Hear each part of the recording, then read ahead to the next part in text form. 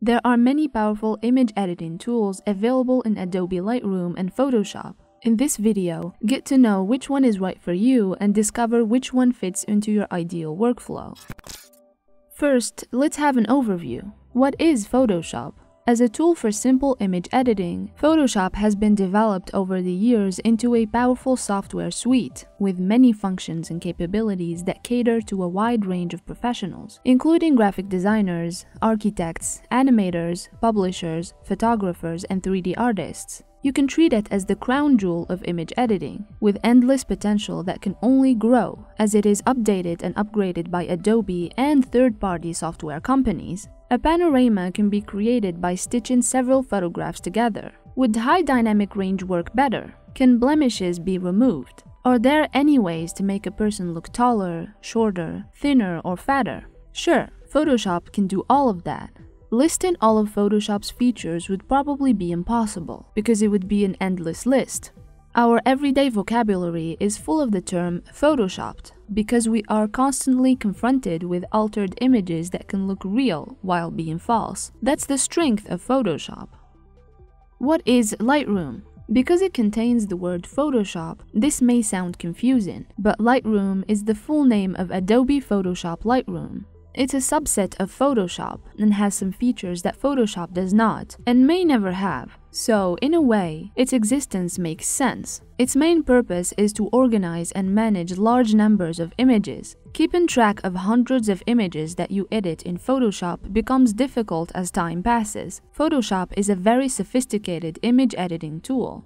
In the past, I used mostly Adobe Camera Raw to open, edit, and convert RAW files, and Photoshop for editing and fine-tuning images. Though the process was semi-automated using Photoshop's batch processing feature, it was a complicated, cumbersome, and inefficient one. The most challenging part: Lightroom image editing capabilities.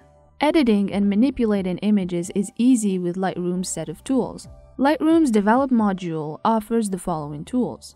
The histogram and submodules of this module are designed to make your work easier. You can use the crop tool, straighten section, or spot removal function for anything, from removing vegetation on an image all the way up until fixing red eyes in pictures. When it comes time, however, we believe that filters should take center stage, so be sure not to miss out by utilizing those too with equal effectiveness. This basic submodule contains treatment for color and black and white photography and camera profiles that are used to set the right exposure. It also includes white balance options of temp or tint, with various tone settings, like contrast ratio between light areas on dark backgrounds, as well as highlight brightnesses, while keeping shadows deep in grays, adding blacks into bright colors, and making them pop off more clearly.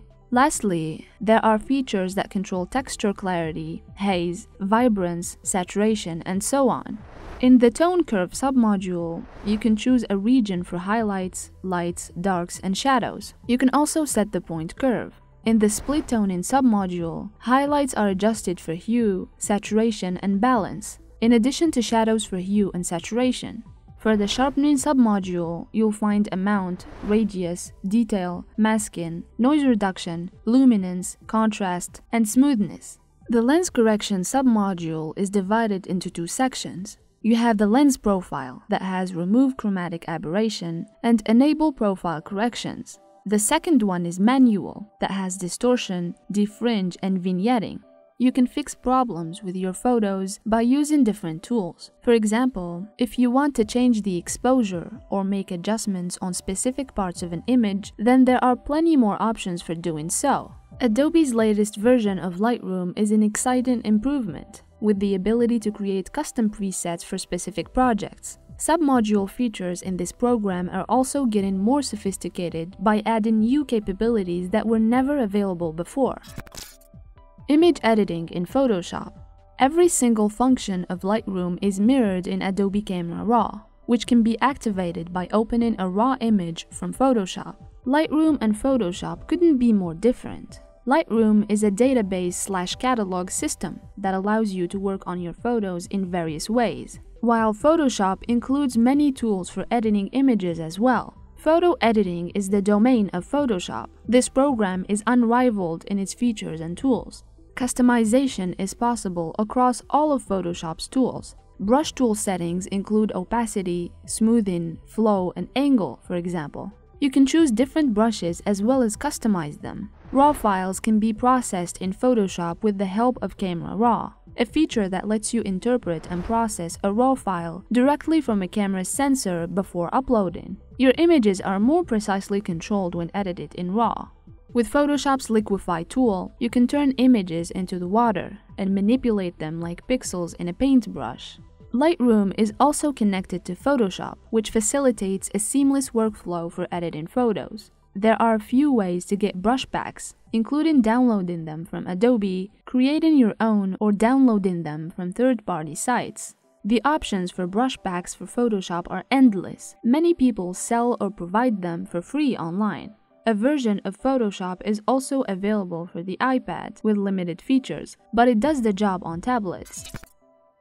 Lightroom or Photoshop, which should you start with? It's a tough call, but I think the answer to this question depends on what you want your final vision for an image, whether it be something more traditional or creative. If editing takes place only once and then leaving it at that point, as opposed to making changes often, Lightroom would probably suffice, because all of its editing tools can be easily accessed in Photoshop, where they're used extensively every day of our lives. To summarize, if we were just interested in merely tweaking images without adding too much creativity into them, then starting off with Lightroom makes sense.